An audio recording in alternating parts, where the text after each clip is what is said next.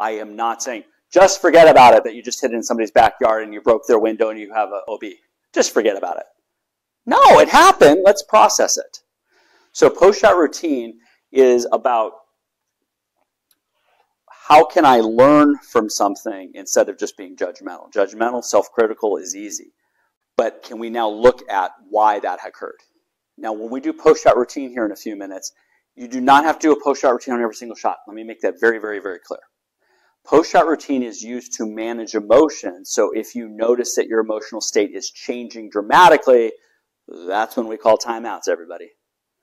Other sports, the basketball, team's not doing really well, coach calls timeout, brings everybody, sit your butt down, take a drink of water, take a breath, new strategy, everybody. How often do you take timeouts on the golf course?